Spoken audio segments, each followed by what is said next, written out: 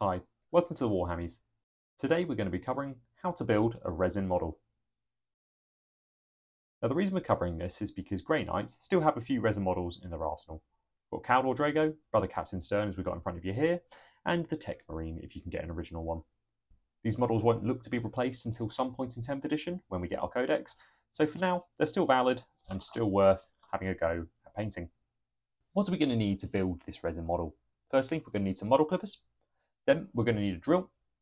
We're also going to need a file and just some super glue.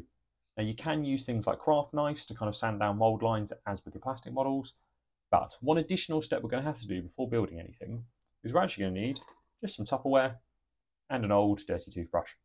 Now the reason for this is we need to make sure we wash this mini before building it.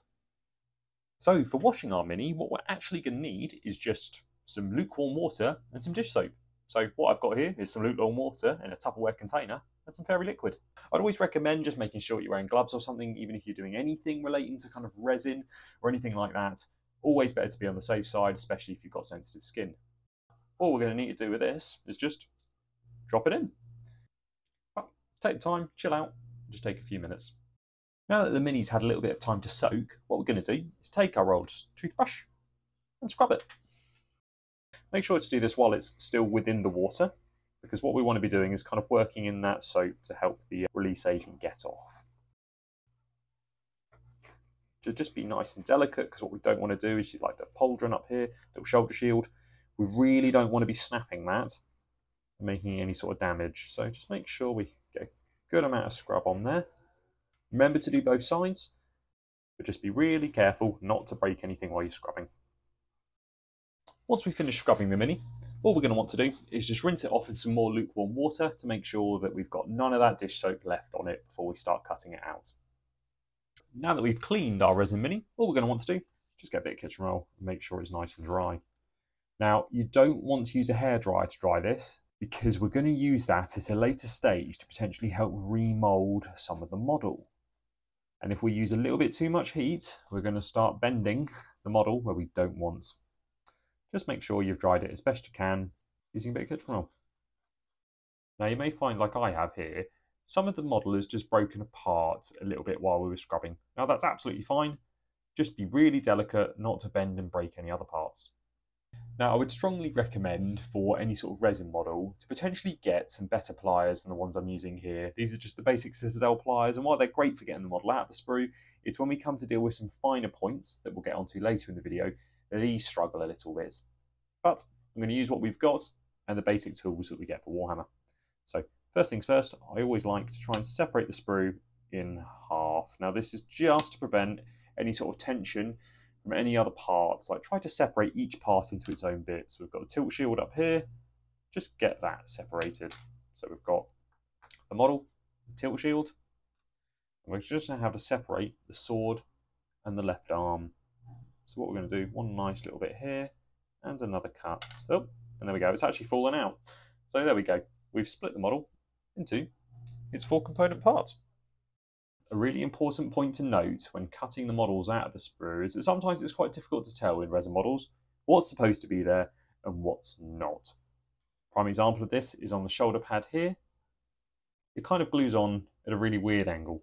So just be really careful when we're cutting away at bits that we're 100% sure that it's part of the model or not. Easiest way to tell is grab the box art and just have a little look. Try and compare the two and see what's there and what's not. It's not a perfect method, but it's a way that helps. So I just thought I'd show you an example where we're going to have to be really careful about disconnecting parts of the sprue. Now one method we can go about this is rather than going all the way down, we can just kind of work our way around and snap off and get rid of the main mold. We just go all the way around like so.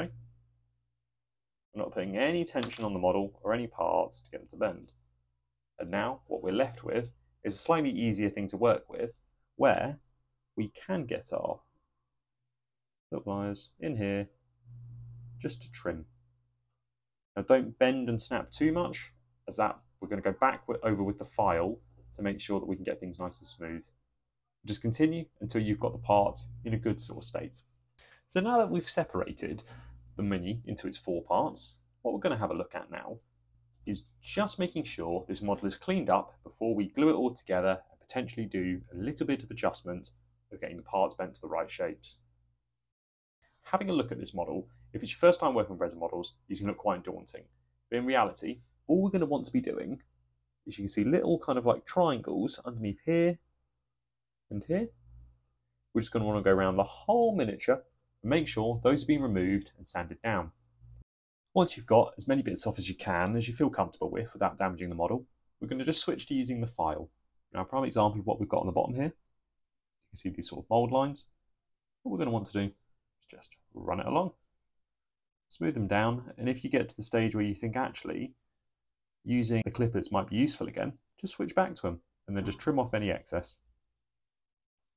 So once we're fully happy with the Mini, what we're going to want to do is glue it together.